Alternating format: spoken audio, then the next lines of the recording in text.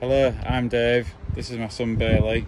This week I'm going to add a few video clips together of work that I'll be doing on my cars. Just little odd jobs. I don't have anything special to do. I will start today. I'm going to just clean the back brake calipers up and put a bit of fresh red paint on them. I painted them red previously. So this is my black Mondeo that I call Black Rat 2, and today I will be cleaning the back brake calipers up. You can see them in there. I have painted them red previously. They're going a bit rusty and scabby, so I will attempt to do that today. I'll just quickly show the front ones. They still look okay. They still look nice and red. A bit of brake dust on there, but they look nice and red. I've got the standard size vented, drilled and grooved discs on the front, and I'm sure it's Mintex pads I have in here. So I will get some tools out. Right, so we've got some tools out. We've got the trolley jack, axle stand. Always use axle stands.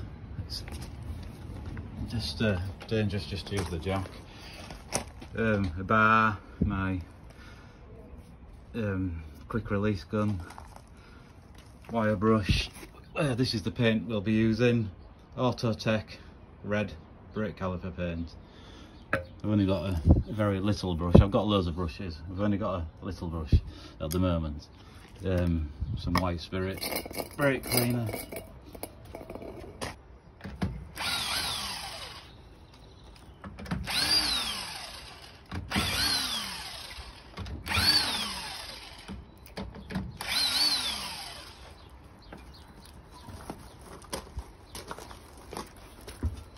I had already loosened the wheel nuts with the bar. So, down here, clean this up, some brake cleaner, see what happens, wire brush. Right, I'll get on with that and we'll be back in a bit.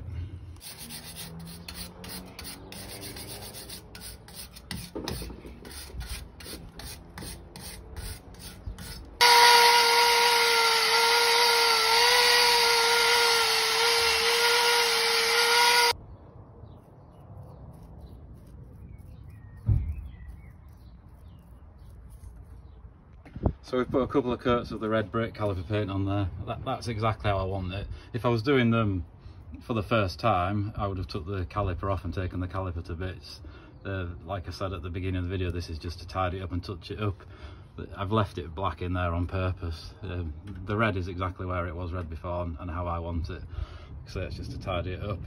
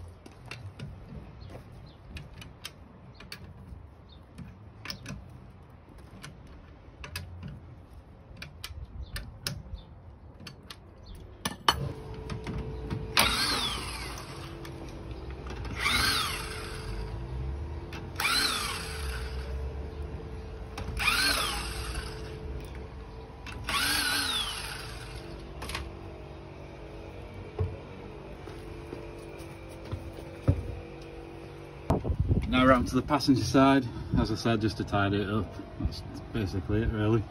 And again on this side, the front one's already okay, it's okay for me anyway. Nice and red, bit of brake dust.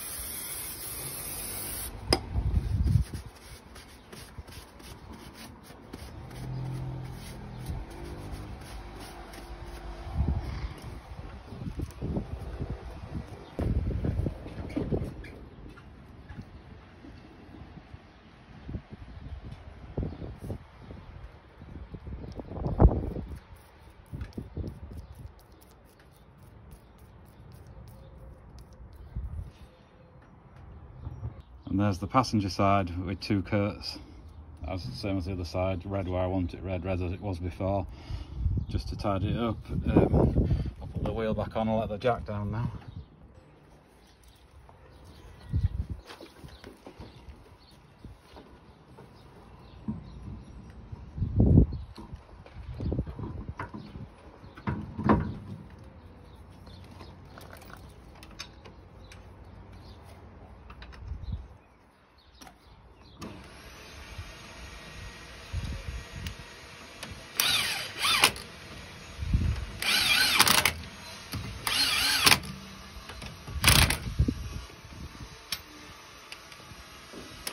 I'll just whiz the wheels on with this, and then I'll nip them up with the bar, make sure they're tight.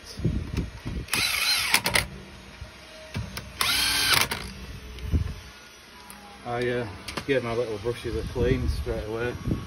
Clean them with a bit of white spirits, but what I find handy is if you're using some paint like this that's designed to withstand the heat and a bit of durability, and it dries quite quickly. If your brush gets a bit gloopy, nail polish remover, so I give it a wash with the white spirits and maybe a little clean with that, and they've come up okay, and they're all right now.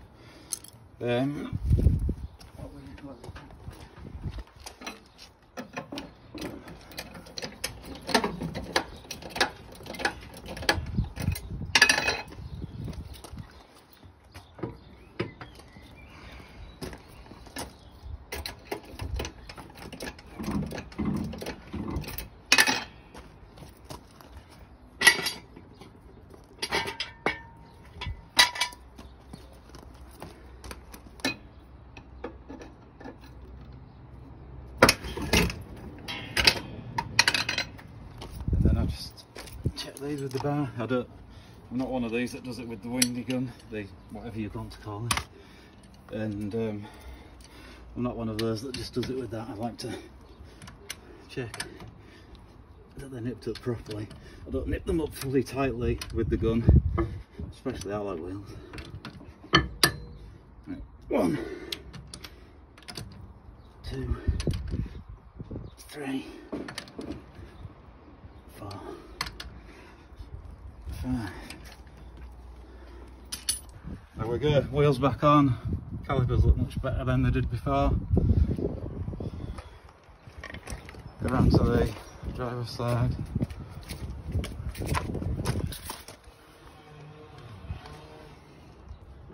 Yes, they both look the same to me, nice and fresh. Just go back around the other side again. See with the sun. Yeah. So next on the Mondeo, as I'm just messing around doing daft little jobs, we have this old tax disc holder and a old tax disc that I'm just going to put in the screen just for a bit of a laugh. It's what we used to have to do. We used to have to put a tax disc in the screen. The tax disc is January 06. My mondeo is a 55 plate, but it was actually first registered on the road in January 06, so that's why I've chose this month for the tax disc. There it is, sat in the Mondeo under my rat bastard crew stickers in the windscreen. Also, one of the jobs I do on my cars is I check the oil, water, washer fluid, brake fluid, power steering fluid, etc. on a weekly basis, just to keep on top of things.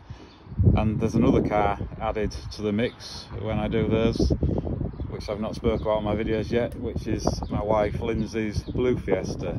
So we'll go and open the Mondeo bonnet and start doing these checks.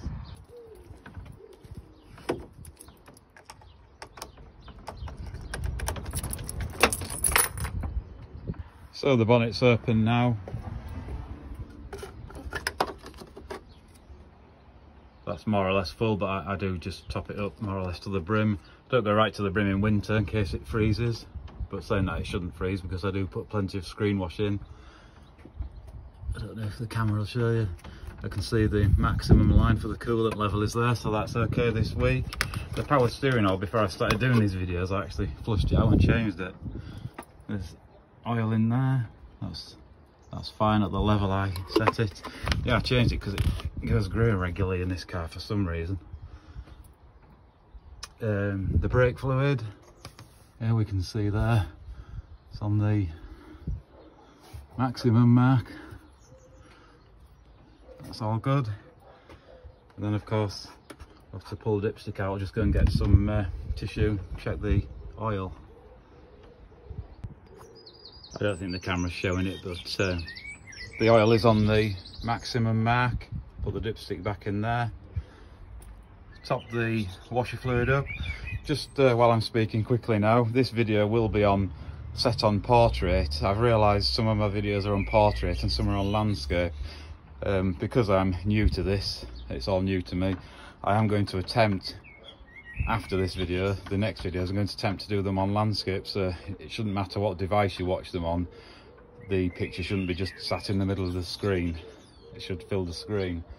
And I'm also going to look into trying to make the voice part, maybe get a Bluetooth microphone or something, so maybe my voice is a bit better and don't have to turn the volume up fully. I've watched the videos on my phone. I do everything on my phone or Bailey's phone, and I watched them back on my phone and they seem okay. We went on YouTube on the TV, and that's when I actually noticed the difference in the sound quality, and when I'm on portrait of a very thin video in the middle of the screen. And onto the Fiesta, and again I've just topped the screen wash up. We use the Kerma all season screen wash, diluted with water. I buy the concentrate one and dilute it myself. With the power steering oil, which in the Fiesta, where I can get the cap off there, that's fine.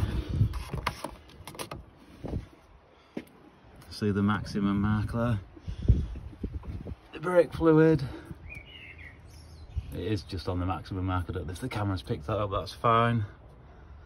The coolant tank, the maximum mark is there, that's fine. And again, because I'm holding the camera myself, I'll check the oil. Yes, as you can see, that's fine now. I've just put a little bit of oil in here, not much at all. This does use oil a little bit. I suppose it depends on how I drive it. When I really boot it, it'll use a bit. And this is the oil I use, the Ultra Adtech, just from my local motor factors. And as I was saying earlier, this Fiesta does use a little bit of oil. It's possibly leaking out of the back corner of this rocker cover. I find them a bit hard. They always seem to leak. I've fitted new gaskets, and I've done belt and braces, gasket and sealer. It does weep a little bit, so it's possibly coming from there. There possibly is a bit of valve stem oil seals. There's a little bit of blue smoke on startup, so possibly a bit of both. But I've only put equivalent of half a capful in, so I'm probably just being a bit tedious, really. But I like to keep it to its maximum level, and I know there's plenty of oil in there. And onto the Fiesta, which I've not spoke about yet. This is Lindsay's blue Fiesta. I painted blue myself with graffiti paint, and then the bonnet and the roof are the matte black chalk paint. So I'll open the bonnet on this, check the levels. This car does use oil. I think the rocker gasket definitely needs changing on this one. Right, as you can see, Lindsay's car's gone now. She had to shoot off to take my daughter Chloe to work. Yes, I checked the fluids in Lindsay's blue Fiesta. top the oil up from the minimum to the maximum mark. It does use a lot of oil. I'll have to look into that. I do think the cam cover, rocker cover, whatever you call it, gasket is leaking on that one, and it does also burn oil. It's 1.4 Fiesta gear Mark 6. It's done about 140 odd thousand miles. I don't know if that's a bit high, and the issues for the parts for it to burn a bit of oil. I know nowadays cars do a lot of thousands and thousands of miles and carry on running, so possibly in the future maybe take the head off and do the valve stem oil seals on that car too. Okay, so I've pulled the Mondeo out of the way. Just going to do a little job on the Fiesta. I'm going to just wipe this window in this area here, and I've got a sticker to fit. I had a sticker on here previously. We're going to fit a Fat Willys Surfshack sticker. I had one on previously that I removed. And over here, under the bottle of vinegar, weighing it down so it doesn't blow away, we have two Fat Willys Surfshack stickers. Yes, as I say, I did previously have a Fat Willys Surfshack sticker on my Fiesta in this same area that I removed. I have attempted to refit another Fat Willys sticker in this area. I've fitted a few stickers on my car, as you'll see in previous videos. I've shown some of the stickers. Normally I use a bit of soapy water out of my spray bottle and stick the sticker on, and then with a credit card in a soft cloth squeegee the bubbles out, and that's how I stick them and they dry and stay on. When I fitted my second Fat Willys Surfshack sticker, I did it this way and it wouldn't stick, and it blew off in the when we had that storm. I didn't blow off as such, but it peeled back and dirt got behind it. It wasn't sticking. So I've been in touch with the Fat Willys Surfshack, and they suggested with this sticker I just dry stick it. So that's what we'll do today.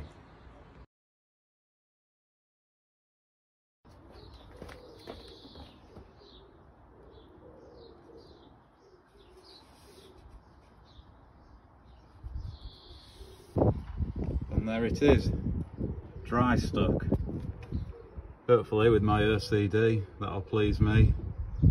I am very picky with my OCD. I need to just enjoy life and stop doing that. Look at the brightness of this sticker. Those neon colours, they look a lot brighter than the previous one. But possibly the previous one had faded with the sun. They look really bright. So yeah, there's my Fat Willys sticker. The reason for me to have the Fat Willys Surfshack sticker is I'm not a surfer at all. I don't like getting wet, I don't want to go in the sea. We used to fit these on our cars. Loads of us used to have these Fat Willys stickers, so that's just the reason for this one for me. Yeah, happy with that.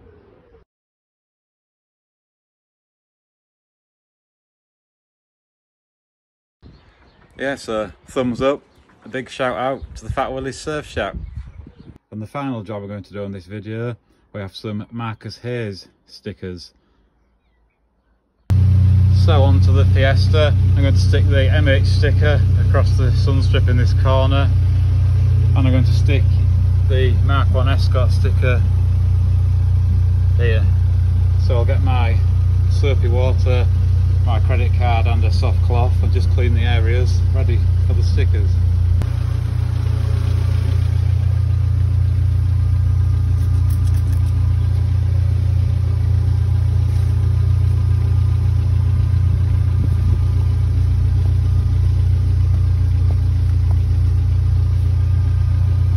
As you can see, it's beneficial to clean the area where you're going to stick the stickers so that they apply properly. I only washed the car yesterday. It's very dusty here where I live. There's a lane I have to drive down to get onto the road, and all the dust blows in onto my cars. So now I will apply the decals.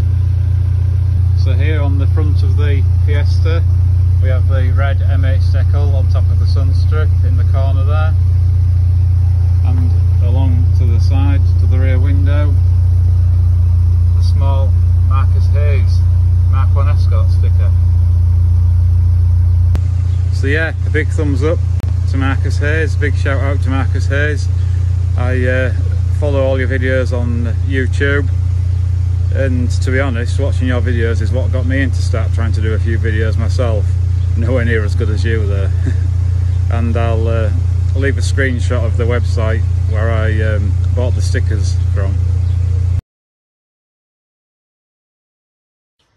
So as you can probably tell by now, the screenshot of Marcus Hayes' website where I bought my stickers from didn't load onto this video very well. It kept cropping the top out where the web address would be that you would need to type into Google search, so you can go and have a look at Marcus Hayes merchandise yourself. So hopefully on the bottom of this part of the video I will type in the name of the web address that you will then need to type into Google search if you would like to go over and take a look and buy some merchandise yourself. And finally on the mondeo, I'm going to stick the MH Marcus Hayes sticker in the corner on top of this sun strip.